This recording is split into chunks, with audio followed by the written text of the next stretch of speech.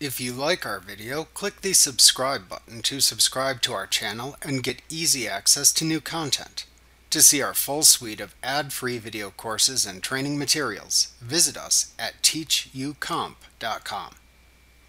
If there are updates available for Photoshop Elements and if you have a connection to the internet established, then you can choose Help, Updates from the menu bar to update Photoshop Elements.